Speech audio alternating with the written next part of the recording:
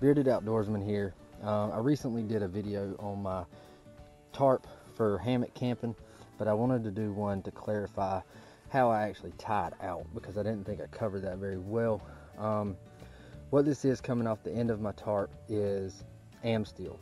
Now I've just got it knotted on right here, and then the other end, this is about an 8-foot piece of am steel.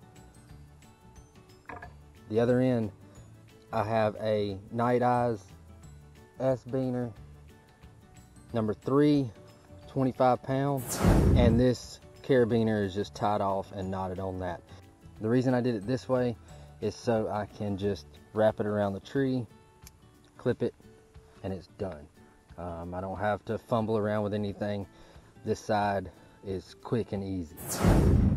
Now, for the other side, I have a loop alien. They make these in aluminum and titanium.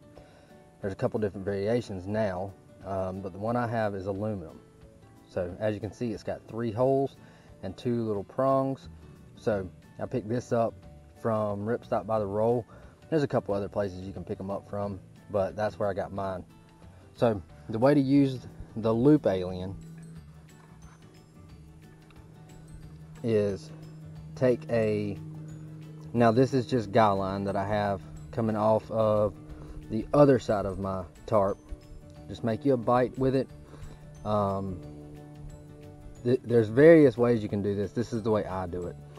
Come through the medium size hole and then just go around the entire loop alien and pull it tight. Now what that does is it gives me that's on pretty tight. That's not going anywhere. I usually keep this locked in about 4 inches from the end of my tarp, so it does not move, and it gives me a good starting point. If I need to readjust it, I can. You just loosen that up and readjust. Now, there are various ways to use this tying off your tarp. The way I do it is I come around the tree, and then I take my rope, form a bite, and go over the small little knob, and you can use this and pull tight, and it'll give you good tension. You can get it as tight as you need to get it.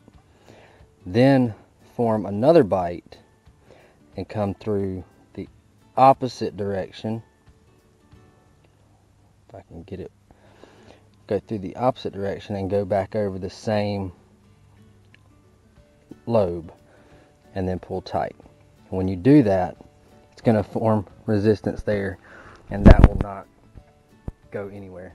You can't tell how hard I'm pulling on that tree, but it's not going anywhere. And then the way to loosen it, you just push in on that free end,